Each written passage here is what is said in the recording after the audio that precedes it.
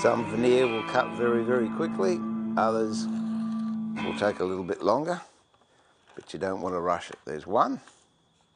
And I cut one more strip. It doesn't matter if you cut one more dark strip or one more light strip, but cut one more than you need. So if there's 64 squares on a chessboard, in fact, another reason I'm making this chessboard is that was in the garage and the garage got flooded. And as you can see, it's a bit sad. The other thing I don't like about that is it was chipboard. It was a very expensive chessboard I bought years ago. So we'll make a better one now. And it's a question of feel and listening. You can feel when the knife is cutting through the veneer all the way, and you can also hear it. There's a change in the sound that the knife makes. So as I said, if you've got 64 squares, that's really 8 rows of dark and 8 rows of light. But you want to do one extra row. And it doesn't matter if it's dark or it's light, but just one extra row, and you'll see why shortly. Just make sure they're all good. So I've got 3 there.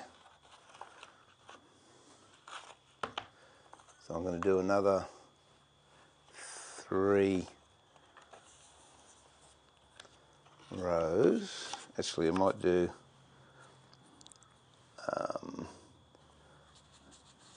another 4, because these strips aren't long enough to do the whole board. I'm actually have to do another set of these strips and then cut them in half to make up the width that I need for the board.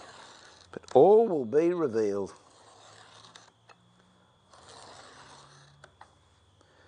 When I'm cutting too, I angle the knife into the edge a bit, so it's not straight down like that. I sort of angle the knife a bit, so I'm cutting along the edge at an angle. And that, I find anyway, that gives me a much more precise, sharper cut. And speaking of sharp, make sure your blade's nice and sharp. This one, if I need to tickle it up a bit, I'll just grab a bit of 1000 or 800 and then just give it a couple of licks on a bit of wet and dry, and you would be amazed at how that brightens it up.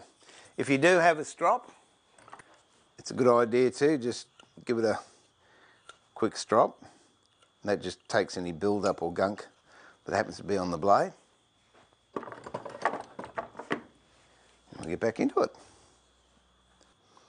Even though I think it's through, I'll give it a couple of cuts just to make sure, rather than pull the knife away and it's not quite through.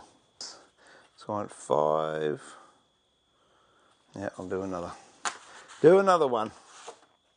It's always good to have a few spares too, just in case there's a hiccup along the way. And with my woodworking, invariably there is a hiccup along the way.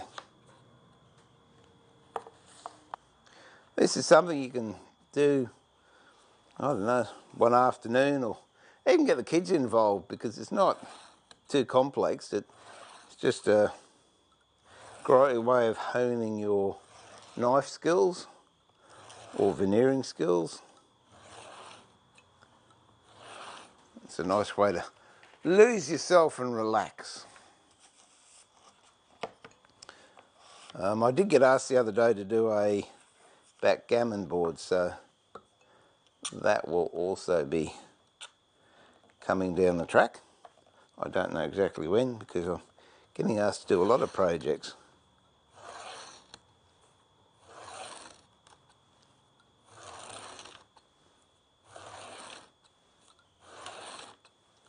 And one for luck. There we go. These bits here, if you've got a lot of veneer, toss them away. If you don't have too much veneer, hang on to it. Come in handy for something. Now we'll do the walnut. And what I want with this, because as you can see it's got a stripe in it, I don't really want the stripe. All I want is this part here. So I'll just take strips out up until here, and then these pieces I'll keep for another job.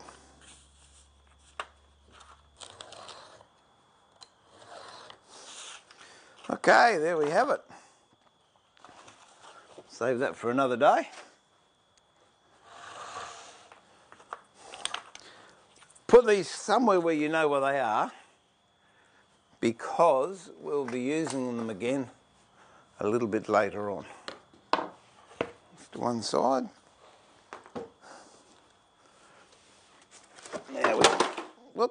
Now we can glue it all together. And they all, strips, all the same width. I've just made these boards up. I've got a lot of them around the workshop. All they are is MDF with paper, and that's oven bake over it. I used to use a wax wrap. They don't make it anymore, so I had to change with the times. And try and keep them so they're all the same sort of orientation. Just lay down a light one, a dark one, a light one, a dark one, a light one, a dark one. What have we got there? 6, we need 2 more. So we'll do it on the side like that. So you got light, dark, light, dark, light, dark, light. 1, 2, 3, 4, 5, 6, 7, 8, and then 1 extra light one. And that's it. And you start gluing them together. Easy enough. Sticky tape.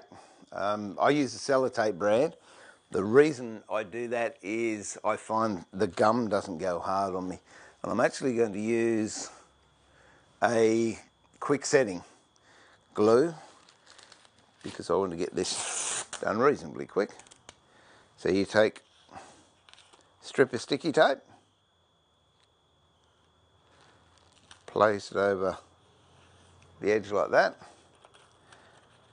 Now I just put it just over the one I'm gluing together, and you'll actually feel it snapping down, and that gives you a really, really nice close fit. Now to glue them together,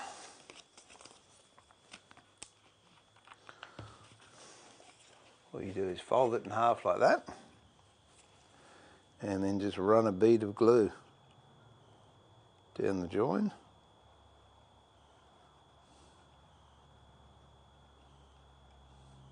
Just give it a rub with the finger to make sure you get it all the way in. And then open it up, just fold it flat. Just on top of that, I've got some heavy weights over there, so I'll just put those over there with some heavy weights on it. Now the reason I'm doing this extra piece here is because I know what I've done there isn't enough for the entire chessboard, so I'm going to glue this one together, and then I'll cut it in half, join end to end, and that'll give us the right size for the board. If you're using full-size strips, it doesn't matter, but I was limited by the length of the veneer that I had.